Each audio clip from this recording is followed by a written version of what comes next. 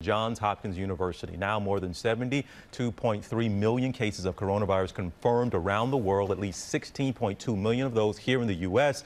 About to cross a threshold you couldn't even believe.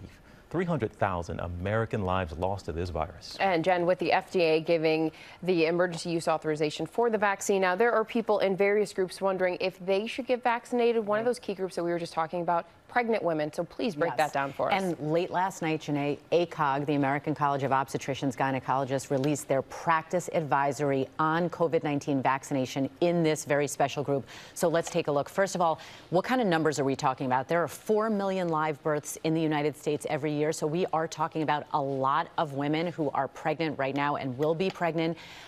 Clearly, formal clinical trials absolutely need to be done in this group. They have not been yet. They are planning to start soon. But last night, ACOG said, and these are their exact words, vaccines should not be withheld from pregnant individuals who meet criteria for vaccination based on the ACIP recommended priority group. So healthcare workers, or if they have a chronic medical condition. Yes, they did use a double negative, but that's their statement. They also acknowledge vaccines currently available under emergency use authorization have not been tested in pregnant women.